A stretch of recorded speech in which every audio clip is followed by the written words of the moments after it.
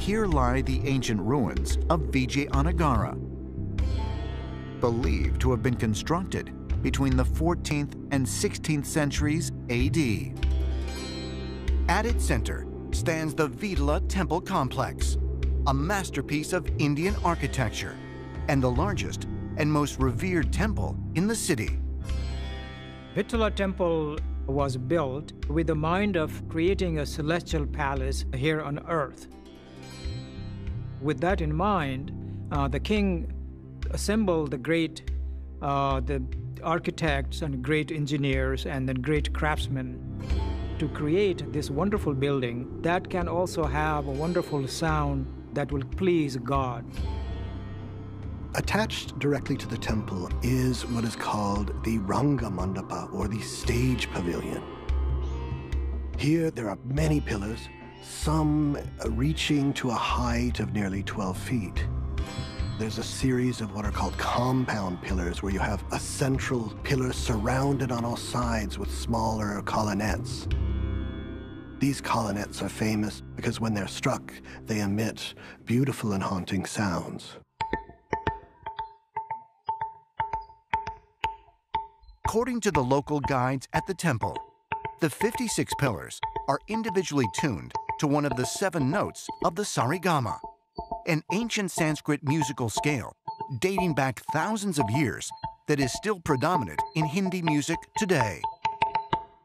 Certain groups of these pillars have been crafted to represent the tonal vibrations of the scale for different instruments.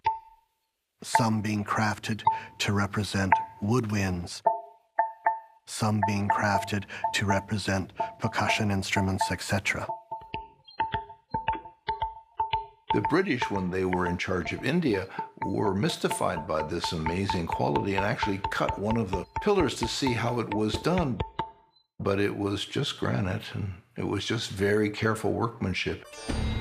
While the stone pillars themselves seem like simple technology, recent analyses have revealed they may be comprised of an advanced geopolymer blend of granite with silicate particles and metallic alloys. But what continues to puzzle scientists is that the first basic geopolymers were invented in the Soviet Union during the 1950s, hundreds of years after these pillars were crafted. As a geologist, and how this was done is really baffling and amazing. I've heard reports of people trying to mimic it in modern times, to try to just do a little section of it, even one pillar. And people just haven't been successful. So what were they doing back then? We just don't know.